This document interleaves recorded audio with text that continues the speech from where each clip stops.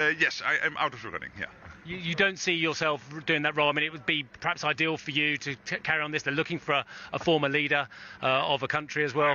But I'm not a former leader. But you will be by then, though, sir. Well, all politicians one day are a former leader, but at the moment I'm in charge. Mark, what's going on in terms of European defence spending as well? Are we talking the talk but actually doing the deed as well? A lot of people are raising questions about getting over that 2% limit and going a little bit further. I think we are doing what is necessary in terms of all the countries now are moving north in terms of their defense spending, and the Netherlands for the first time in many years will in 2024 cross the 2% hurdle, and that means in real terms that we will spend 20 billion euros on defense, which is a huge amount. We are doing even more than Spain, which has a bigger economy. So the Netherlands is really up there with the big guys, almost close to Canada. And I think that's great news. I'm very proud of that. It took me 10 years and all the governments and ministers of defense and foreign affairs to do that. Sometimes working against the finance ministers, but now we are there. And I'm very happy for that and very proud.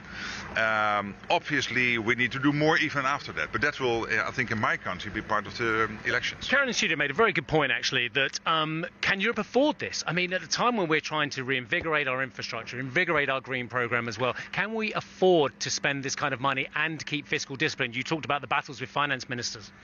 Yes, we can and we have to, because this is about our values and about our safety. So it's great that you have your car on the road. It is great to have your health systems and social security systems. But if you have not protected your country against aggression, and we have now seen that Russia is willing to invade another sovereign country, Ukraine, where can this end if they will be successful in Ukraine? Who is next? So we have to make sure that Russia will never take that chance by knowing that we are willing to do what it takes.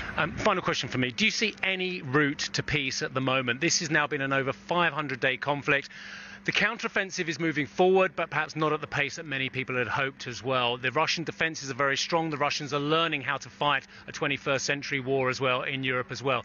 Can you see any resolution to this conflict anytime? Let me make a couple of quick points. First, the counteroffensive, we do not know exactly, none of us, where this exactly stands. And give the Ukrainians some time. They are extremely smart and they will not let themselves be dictated by the news cycle. So they will do step by step what is necessary, and they still might surprise us. Secondly, yes, in the future, Ukraine might also face setbacks at the battlefield. And particularly then, do we have to stand with Ukraine?